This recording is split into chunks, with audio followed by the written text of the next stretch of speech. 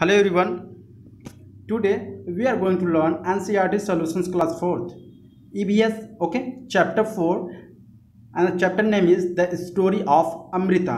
Okay, so here question number first is given. Is there a place near your house? क्या आपके घर के पास कोई ऐसा प्लेस है जहाँ पर स्कूल हो, ठीक है, रोड साइड यानी सड़क के किनारे स्कूल हो, where tree have been planted, जहाँ पर पेड़ की भी प्लांटिंग हो, ठीक है, ऐसा कोई जगह है? तो आंसर है yes, there is a park near my house where tree have been planted, ठीक है, मेरे घर के पास क्या है, पार्क है और वहाँ पर ढेर सारे पेड़ प्लांट किए गए हैं, ठीक है। तो यहाँ पर दिया गया question number 2, why were they planted tree, ठीक है, यानी हम पेड़ क्यों लगाते हैं?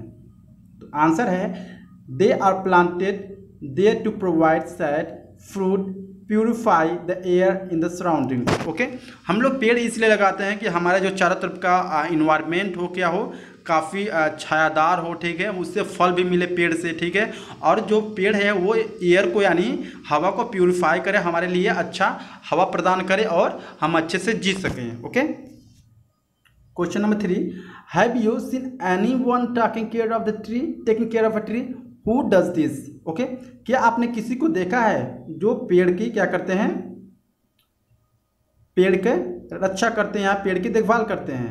Yes, I have seen some people taking care of a tree, they are called Gardner's. Okay, वो क्या कहलाते हैं? गार्डनर कहलाते हैं। And there are 4 of them working in the park. Okay, हाँ, हमने गार्डन में देखा है जो कि पेड़ की केयर करते हैं, ठीक है। क्वेश्चन नंबर 4 है, have you seen fruits on the any of the tree? Who it's this trees fruits? Okay, क्या आपने किसी पेड़ पर क्या देखा है? फ्रूट्स देखे हैं, फल देखे हैं, और फल देखें तो फल को किसने खाया, ठीक है। तो आंसर है yes, I have seen mango and guava on the tree. हाँ, मैंने आम और अमरूद को पेड़ पर देखे हैं, ठीक है। People who take care of the park it dose and also some birds it's this fruits. Okay, यानी जो उस पेड़ की देखभाल करते हैं, जो फ्रूट्स के देखभाल करते हैं, वही सब क्या होते हैं, फ्रूट्स खाते हैं। और कुछ चिड़िया भी होती हैं ऐसे, जैसे उड़ते उड़ते आती हैं, पेड़ पर बैठ जाती हैं, तो वो फ्रूट्स खाती हैं, ठीक है। यहाँ पर आता है question number 5, Lalita feels the grass and small plants growing near her house near her school what have not been planted by anyone? Okay, do you know of any place where grass, small plants or tree are growing on their own without being planted by anyone? ठीक है, यहाँ पे पूछ रहा है कि जो घास होते हैं, आपने कहीं पे ऐसा देखा है कोई भी प्लांट्स नहीं किए रहते, यानी कोई उसको घास को नहीं लगाते हैं, इसके बावजूद क्या होता है, वो घास अपने आप उग जाती है। तो क्या आपने देखा है ऐसी जगह है?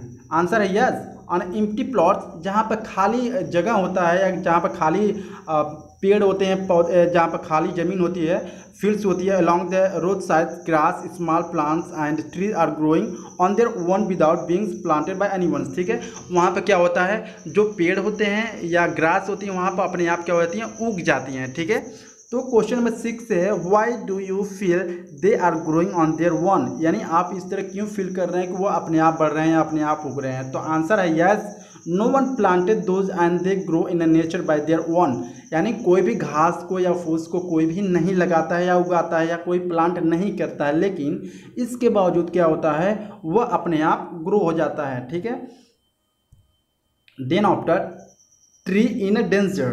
ठीक है, question number 1, do you remember what the elders of this village used to से, यानी क्या आपको याद है जो बड़े लोग हैं गाँव के, वो सब क्या कहने की आदत है? आंसर है yes, I remember the Elder of the village used to से, अगर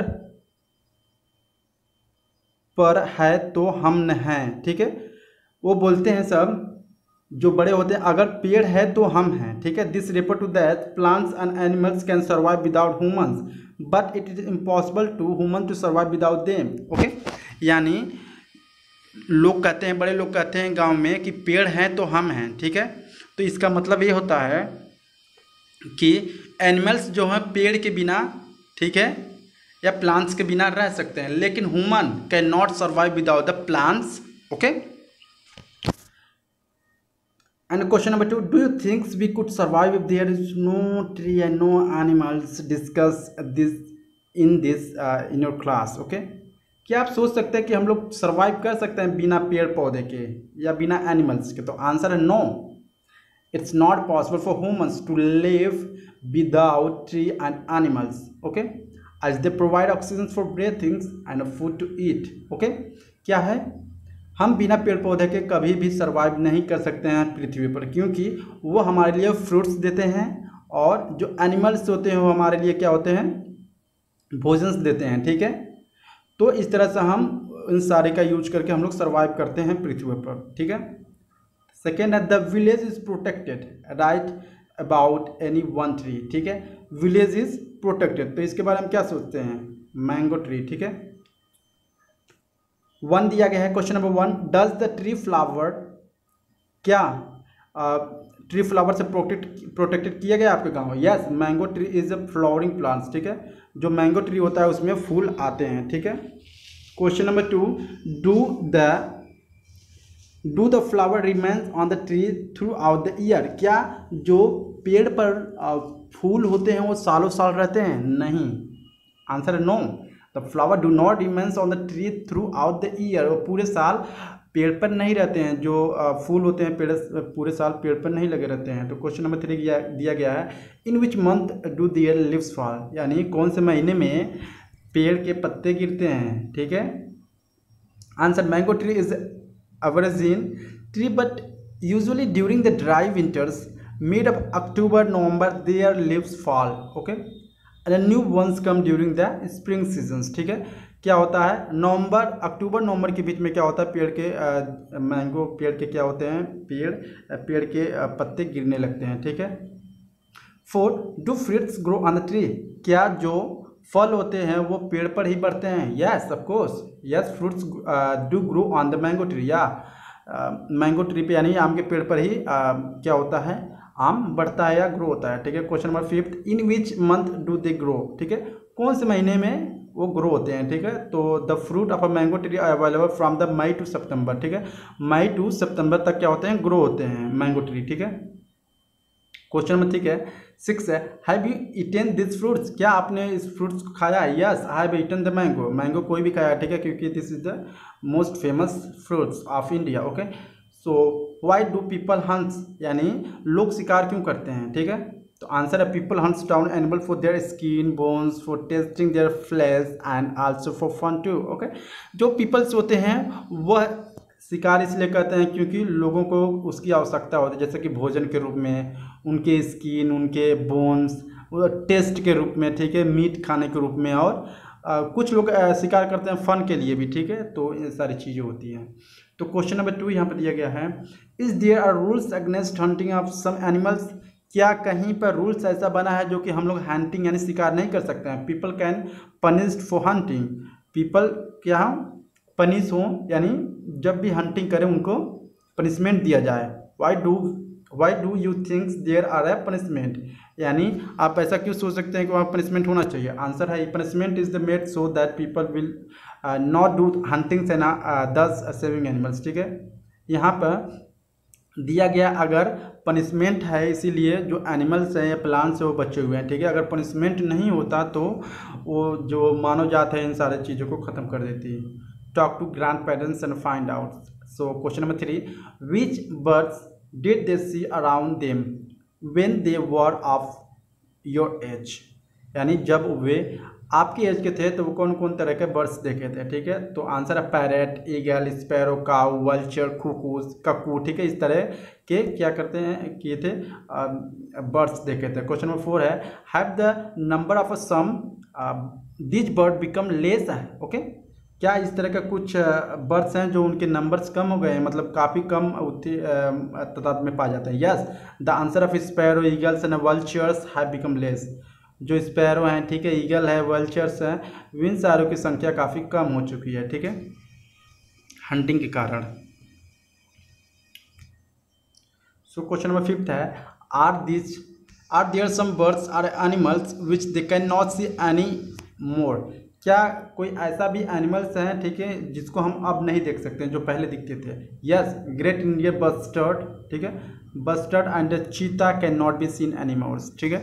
इन तरह के जानवर हम लोग अब नहीं देख सकते हैं, ठीक है। तो आंसर क्वेश्चन या 37 पेज नंबर 37 का पहला क्वेश्चन है।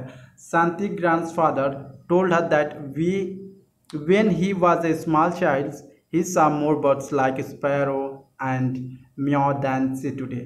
Can you make to suggest why their numbers have become less? यानी जो शांति के ग्रैंडफादर थे, दादाजी थे, जो अपने ज़माने में क्या थे, काफ़ी ऐसे बर्ड्स देखे थे जो कि आज के ज़माने में वो दिखाई ही नहीं देते हैं। तो ऐसा क्यों हो गया, उनके नंबर्स कम ही क्यों हो गया, आप एक्सप्लेन करना है। ठीक है, आपको the reason could be hunting and cutting down of trees. ठीक है, इसका रीज़न हो सकता है हंटिंग मतलब शिकार और पेड़ की कटाव। ठीक है, which have reduce the number of this bird, जो इसलिए इस बर्ड के नंबर्स को रिड्यूस कर दिए हैं। ठीक है, so last question number 2, the Khejdi tree was the most common tree that grew in Amrita village. Okay, which kind of tree can you see a lot in your area? Name 2 such a tree. To find out more about this tree from your elders. Okay, जो खेजड़ी tree है वो most common tree है। ठीक है, Amrita village में। लेकिन आपके area में ऐसा कौन से पेड़ है जहाँ पे आप ज़्यादातर उन सारे पेड़ों को देखते हैं हमेशा? ठीक है, तो आंसर है I observe lot of teak and mango trees in my area. ठीक है, मैंगो ट्री यहाँ पे काफ़ी हैं, तो इसलिए हम लोग को काफ़ी देखने को मिलता है। ठीक है, teak tree of a teak is a very big. ठीक है, it's provide people side and fresh air. जो टीक ट्री होता है वो काफ़ी बड़ा होता है। ठीक है, छायादार भी होता है, इसलिए वो फ्रेश एयर देता है। टिक वुड इज़ एक्सपेंसिव। जो टिक के लकड़ी होते हैं काफ़ी एक्सपेंसिव बिकते हैं। ठीक है, उनसे काफ़ी पैसे कमाए जा सकते हैं। टिक tree does not give fruits. जो टिक ट्री होती है वो फ्रूट्स नहीं देते हैं। It would is use to manufacture furnitures. उसके जो लकड़ी हैं उसको फर्नीचर बनाने के लिए यूज होते हैं। ठीक है, मैंगो ट्री क्या होता है? Mango tree is averaging tree but usually during the dry winters mid of October November there leaves fall and their new ones come during the spring season. There fruits mango will be available from the May to सितंबर। उनके जो mango के tree होते हैं, mango के फल होते हैं, वो मई से सितंबर तक अवेलेबल होते हैं। ठीक है, मैंगो फ्रूट्स वेरी टेस्टी। जो मैंगो फ्रूट्स होते हैं काफ़ी टेस्टी होते हैं। It's branches are use to firewood के लिए यूज के, यानी लकड़ी के आग जलाने के लिए यूज होते हैं इसके ट्री, मतलब मैंगो। ठीक है, मैंगो ट्री। तो अगर आपको ये वीडियो अच्छी लगी हो तो please subscribe my channel. Thank you so much.